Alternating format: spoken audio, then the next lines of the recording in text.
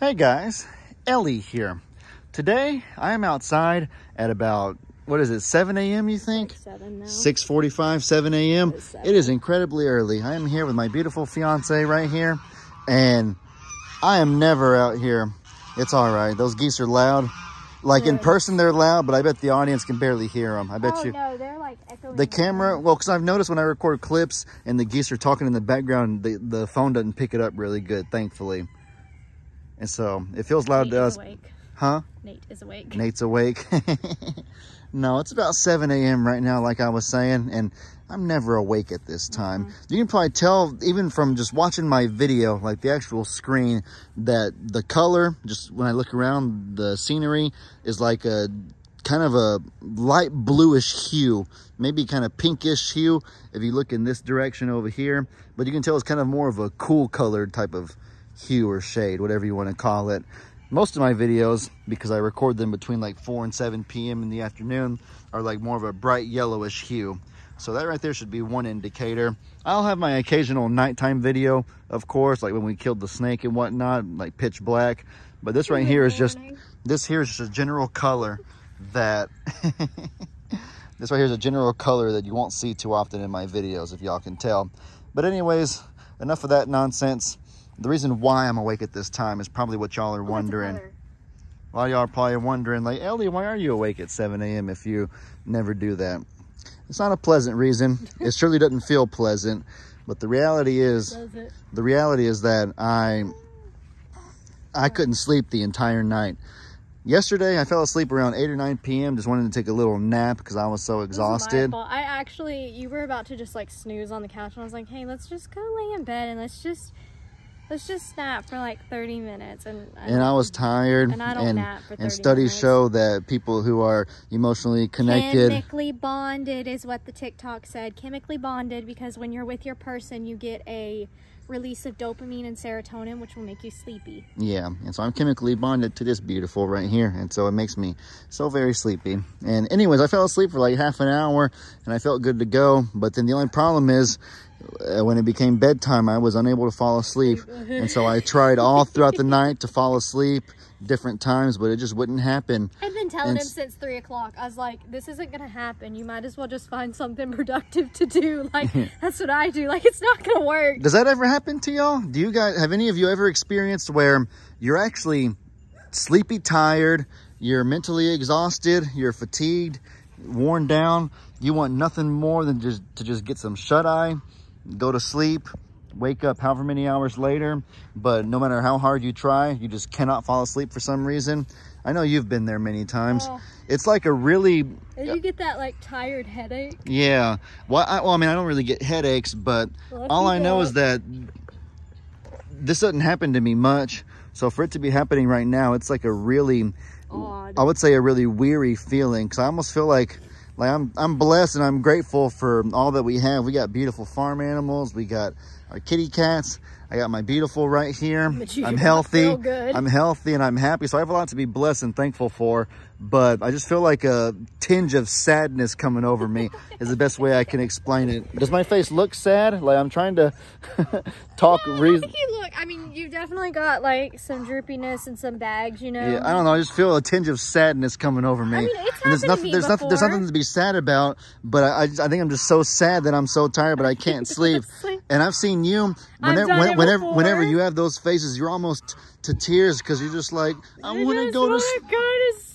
Yeah, that right there, exactly. You guys... Like, I just want to go to sleep. I took melatonin and I can't sleep. Yeah, any of you guys ever been there before? And it's almost like, the crazy part of it is almost that... And see, I'm getting that, and see, my brain is... I can't even remember what I was going to say.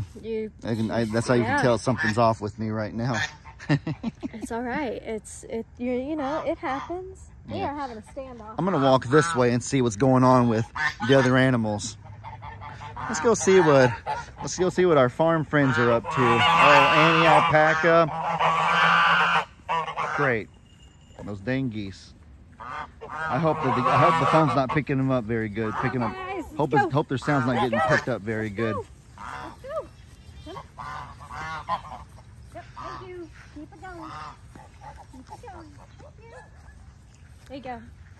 Geese police. Thank you. At your service. Good job, Lovey. Hi, Annie. Good morning. Oh, that's a very pleasant morning face. That was very pleasant. I can't remember what I was going to say. It was something about the whole sleep thing or whatever. Something about your mind racing, Kangaroo. Yeah, that's what it is. Yeah, that's exactly what it was. Is that the reason I couldn't sleep? Thank you, Lovey. You remembered for me. Is that, I don't know, I felt like my mind was just racing 100 miles an hour, just at lightning speed, thinking about anything and everything. Not that there's necessarily any problems, but my mind is just going crazy in all directions, and I could not get it to slow down or kind of shut off for a little bit or anything like that. I guess to fall asleep, you kind of have to be in sort of a limbo state of mind, have a little bit of peace and quiet and a little bit of stillness in your life, if you will. And my mind just could not get still no matter how hard I tried. And I don't know why. I don't know why that was happening. So I figured if I can't sleep, I might as well come out here, maybe make a video, maybe just do some stuff, and hopefully then I'll start to get a little bit tired. My mind will start to slow down a little bit. So that's what I'm doing right now. I'm out here, and it's the craziest thing, the whole phenomena of being so sleepy yet unable to sleep. I feel sorry for anybody out there who might experience that frequently, or anybody who has insomnia or anything like that. I know that I've seen like different celebrities and stuff like that I know who suffer from insomnia, kind of like on like a cool facts or like a did you know thing, and it's interesting.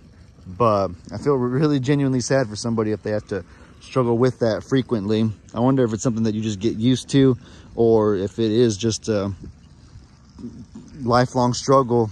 Because the tinge of sadness that I feel over me, it sounds so ridiculous. I can smile and I can laugh, but I don't like it. This doesn't feel good. This is not something that I want to replicate. I do not want this to happen again if I can help it. But, you know, it's bound to happen once in a while, and it's all right. I'm getting a good video out of it, an interesting conversation to share. Uh-oh. Oh, what the heck is this? That's unbelievable right there. Guys, so Meg is filling up the waters, and she's had the hose in the white bucket, but obviously when the water fills up all the way to the top, it's going to push the hose out. And so it pushed the hose out of the bucket, but instead of knocking it on the ground, spraying in that direction like you would think, somehow this water hose has developed a mind of its own, decided to defy physics and basically stay upright like this.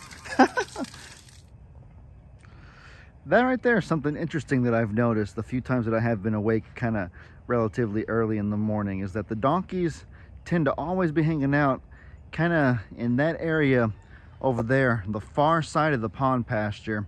I never understood why. They don't really hang out over there a lot throughout the rest of the day, but there's been multiple times that I've been awake really early in the morning and I've seen them over there. So maybe it's their peace and quiet place to go early in the mornings, except Imogene has Champ and Walter hanging out with her right now, so not sure exactly how peaceful and quiet that could be, but maybe she tolerates them.